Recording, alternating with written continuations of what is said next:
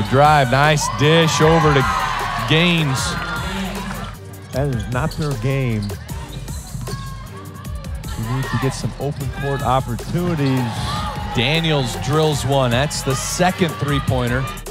There we got, always get two good passes. It kind of sticks. Oh, mishandled by Gaines. And Daniels gets the block foul, count it, and an opportunity for more. This is Douglas. Missed the layup, Carr the rebound. Let's go back and forth.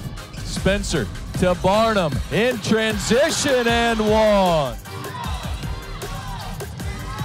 Looking for 284. Oh, but Daniels is playing tough today.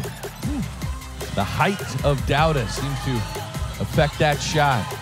Just 3 on the clock. Poffenbarger goes to the rim and gets 2.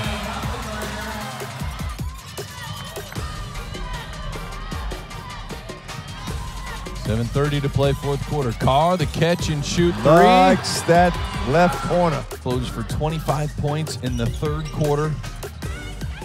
There's the lob pass for Whitehorn, able to regather it and go back up. No longer on the court.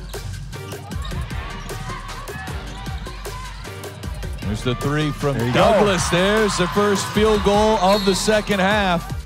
Able to get it across the timeline, and Clemson calls off the Dogs, and the Hogs get the win. 76-62 over Clemson.